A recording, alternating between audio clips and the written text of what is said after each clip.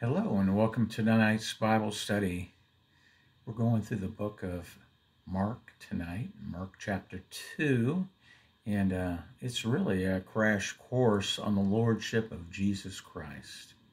And so as we begin in Mark chapter 2,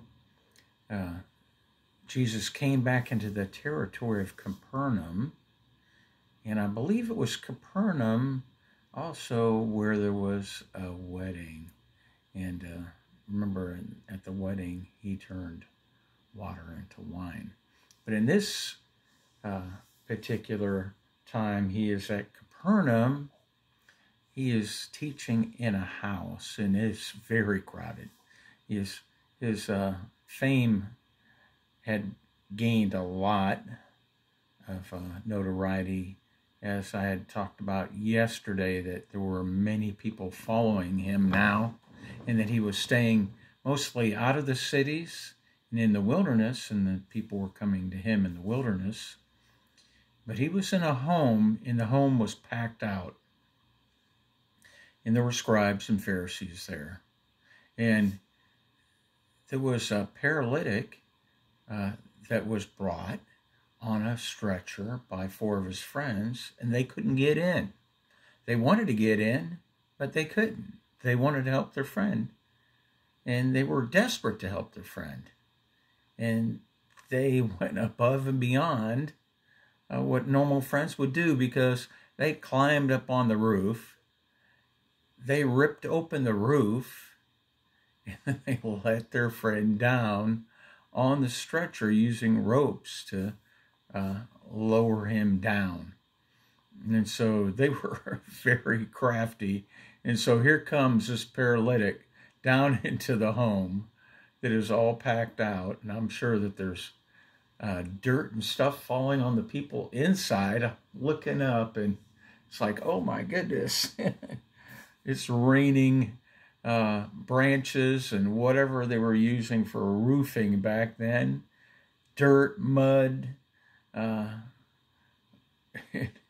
It was a mess. It's like, anybody got an umbrella here? Okay. So here comes this paralytic down. Jesus looks at him and says, your sins are forgiven you. Now, is that what the paralytic wanted? His sins forgiven?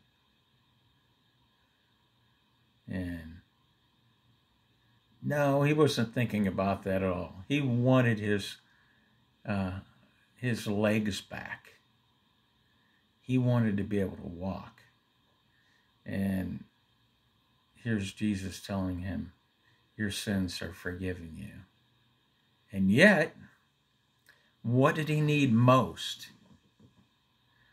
More than anything else, if he never walked again, he needed his sins forgiven so that he would have eternal life in heaven with God.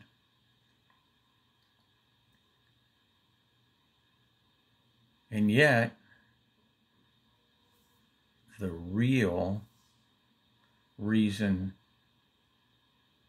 for this not only was to forgive this man his sins and to let him know who he was dealing with, was the scribes and the Pharisees, who said, who is this who is forgiving, saying, I forgive you your sins? Only God can forgive sins. And Jesus said to them, what is easier, for me to tell you that your sins are forgiven you, or for me to tell you, get up, take up your mat and walk? But to show you, scribes and Pharisees, that I have the power to forgive sins, get up, take up your mat and walk. And immediately the man got up. He took up his mat and he walked. Man, I'm sure he was rejoicing and praising God with his sins forgiven. And very often Jesus would say, don't sin anymore, or something worse is going to happen to you. You've been now given a great miracle. In honor of that, live a life that's holy and pleasing to God. Would you please do that? Honor the Lord with your life. We've all had our sins forgiven if we've given our life to the Lord. Are we living like it? Or are we living like hell? It's a good question. It's a question that will be asked to answer one day. Why did we choose to live the way that we lived when Jesus died on the cross for us, nailed to the cross? It says, follow in his footprints. And I'm sure down at the bottom it says, I've been crucified with Christ. It is no longer I that live, but it is Christ that lives in me. Is that the way that we're living? Are we living a life that's crucified with Christ? So, Jesus left out from there, and the disciples of John the Baptist were asking, why don't your disciples fast? Jesus said, the bridegroom, me, I'm the Lord, is with them. They don't have to fast right now because I'm with them. Fasting is something that is used by us to set our hearts aright, to draw near to God. It doesn't bring God near to us. God couldn't get any nearer to us than he is right now. But we need to adjust our mind and our heart to dive in to all that God has made available for us right here and right now. We've been blessed with every spiritual blessing in the heavenly places. Do you have any grasp on that? Do you have any realization of that? Fasting and prayer brings us in to the spiritual. It takes away some of the earthly and brings us deeper into the spiritual.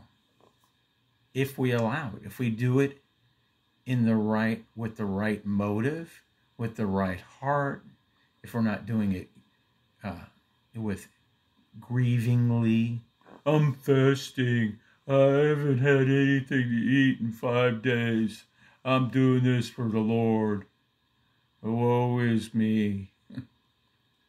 You get nothing.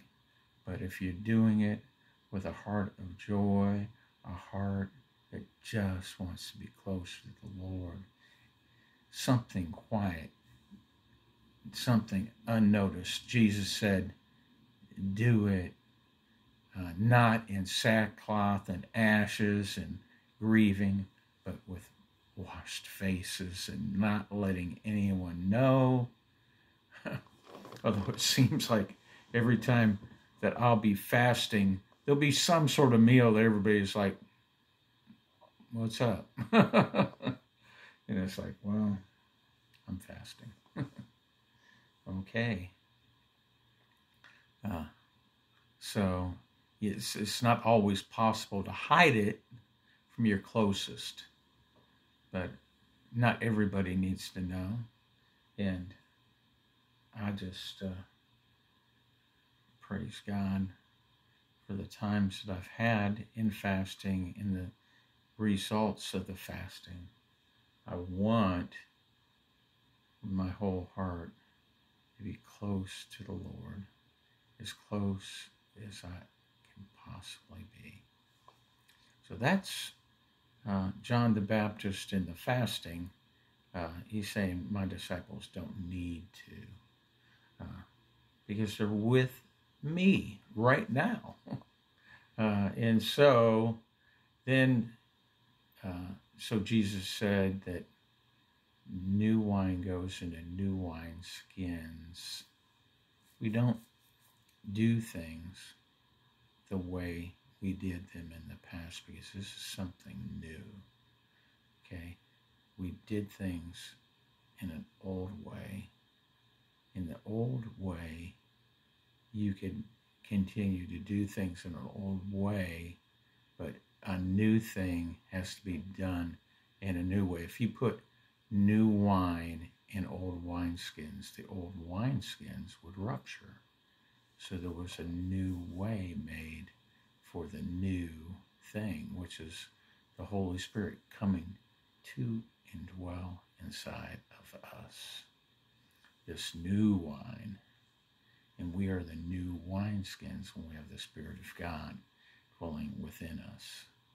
It shouldn't cause our vessels to rupture, okay?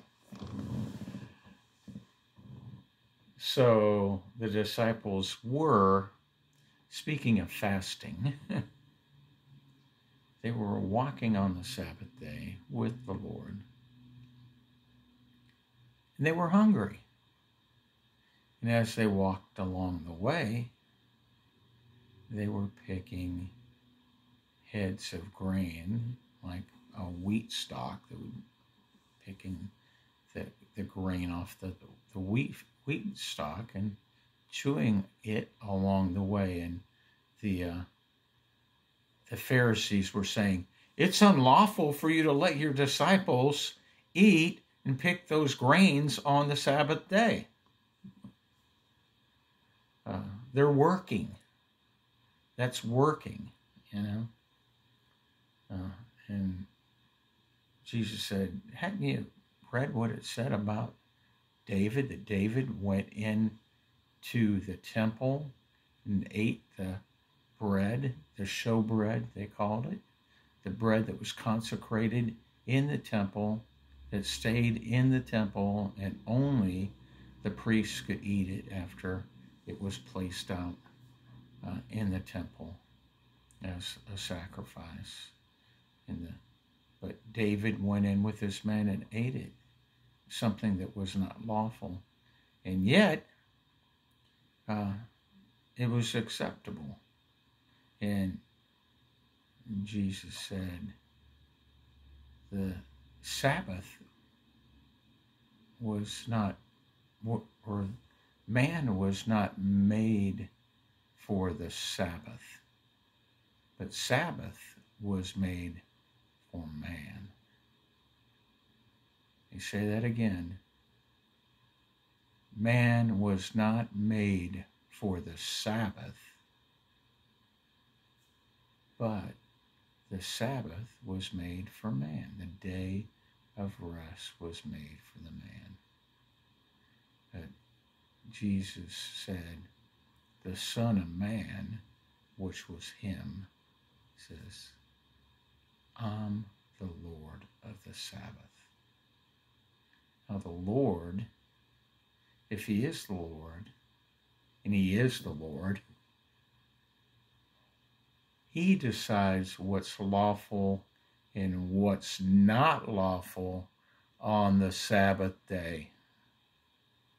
And he wrote what was lawful and what was not lawful on the Sabbath day.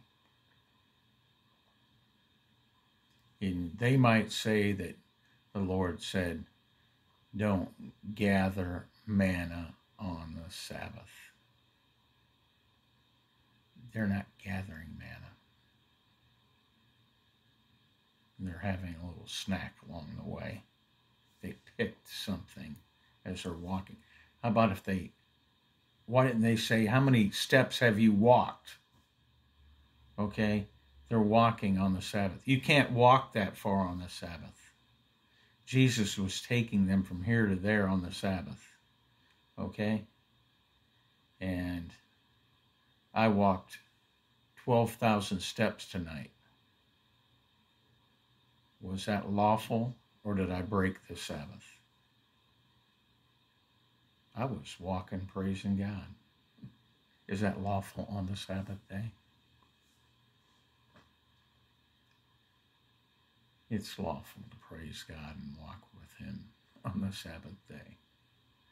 And it's lawful to pick a snack along the way and chew on it as you go.